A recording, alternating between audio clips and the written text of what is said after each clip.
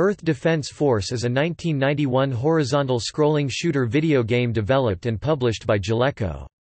Originally an arcade game, the game was later released for the Super Nintendo Entertainment System as Super Earth Defense Force, dropping the two-player cooperative gaming mode while adding graphics and selectable weapons. The Super NES version was released in Japan on October 25, 1991, and in North America in January 1992. The Super NES version was eventually released on the Wii Virtual Console in Europe on October 29, 2010, in Japan on January 11, 2011, and in North America on July 14, 2011.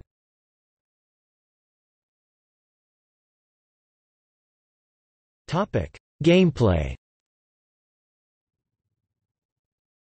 Released as a horizontal shooter game in the U.S. in January 1992, the object of Earth Defense Force is based on survival of the game's levels, punctuated by the defeat of bosses at the end of each one. It is a fixed-length game, with a proper ending at the completion of the last level.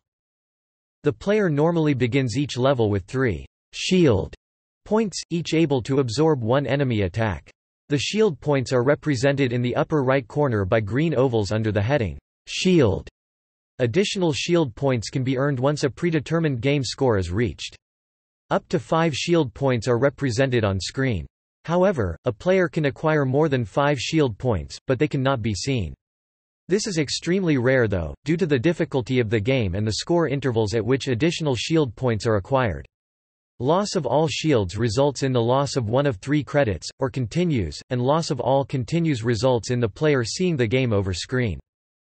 The game uses a unique leveling system, in which the player gains experience from enemies defeated to gain newer, more powerful versions of the weapons the player has access to.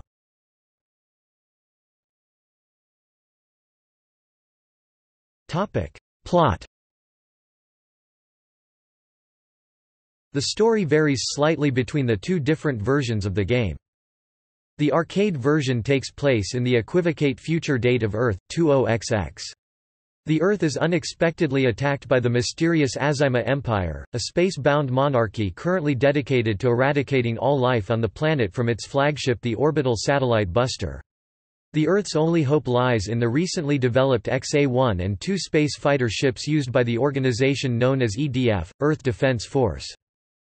In the Super NES version, the Azima Empire has established headquarters on the dark side of the Moon. After attacking the Earth, it is revealed they have a secret weapon being developed on the Moon, one capable of destroying all life on Earth. The EDF is ordered to send their XA-1 fighters in to drive out the invaders and destroy their ultimate weapon.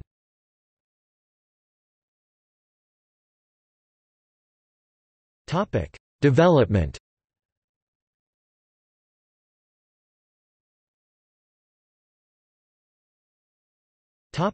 Reception.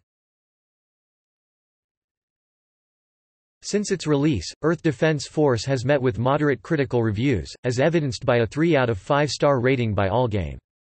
Subsequent to its release, an enhanced version was broadcast via the Super Famicom's Satellaview subsystem to Japanese gamers under the title BS Super Earth Defense Force.